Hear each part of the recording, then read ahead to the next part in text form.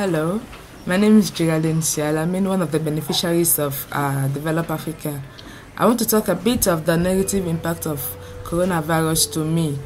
Well, it has stopped our normal schooling system here, so now I have to stay indoors and then do all my studying, which of course is going to affect my grades. It's going to affect our normal schooling system. We won't complete our syllabus, and obviously that's a negative impact towards a normal school system here.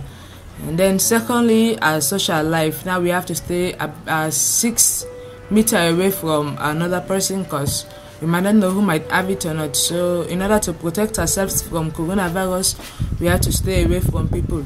Well, normally we are Africans and we like welcoming and embracing people, but due to the current situation, we just have to take all precautions and stay away.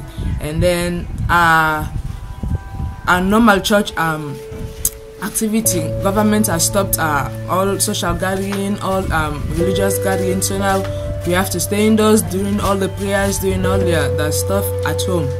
It's really tough for us, but thank God so far. And I just want to say, be cool, be safe, and take all precautions. Thank you.